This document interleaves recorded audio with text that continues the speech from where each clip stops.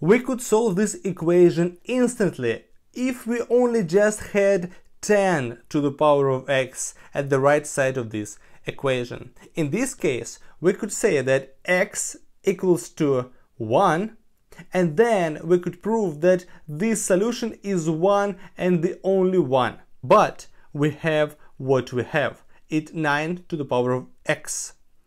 What can we say about this function? Of course, we can say that 9 to the power of x is bigger than 0 in any x.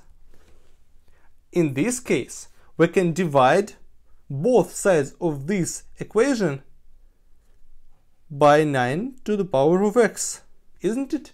Of course. And then we have 4 to the power of x divided by 9 to the power of x plus 6 to the power of x divided by 9 to the power of x, and it equals to 1.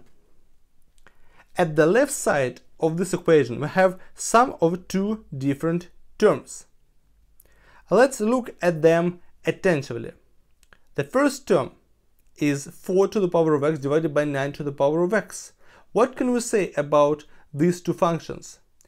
We can say that 4 equals to 2 squared and 9 equals to 3 squared. That's why we can write the first term like 2 to the power of x divided by 3 to the power of x, and it's all to the power of 2 plus, and looking at the second term, we see that 6 equals to 3 times 2 and 9 equals to 3 times 3. Then, dividing numerator and denominator by 3 to the power of x, we get 2 to the power of x divided by 3 to the power of x, and it equals to 1.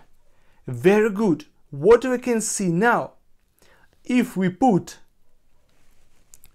2 to the power of x divided by 3 to the power of x as t, which is bigger than 0, so we can get quadratic equation like 2 squared plus t equals to 1, or 2 squared plus t minus 1 equals to 0.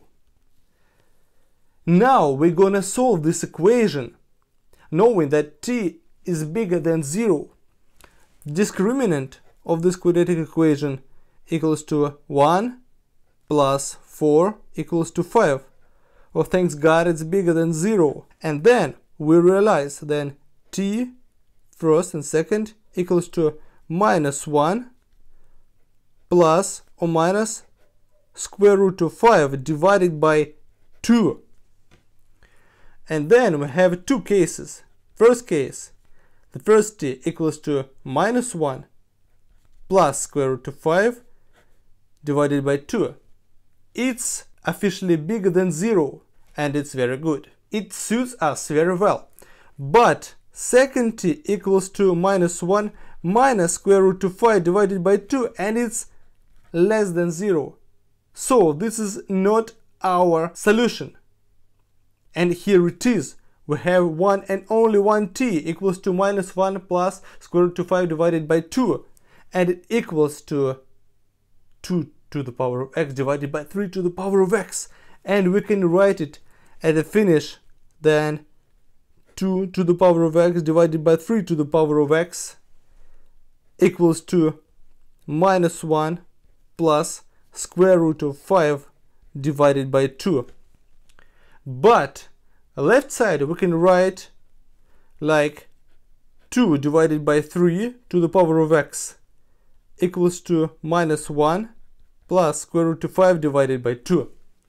And at the end, using properties of logarithm, we can finally say then x equals to logarithm -1 plus square root of 5 divided by 2 base 2 divided by 3.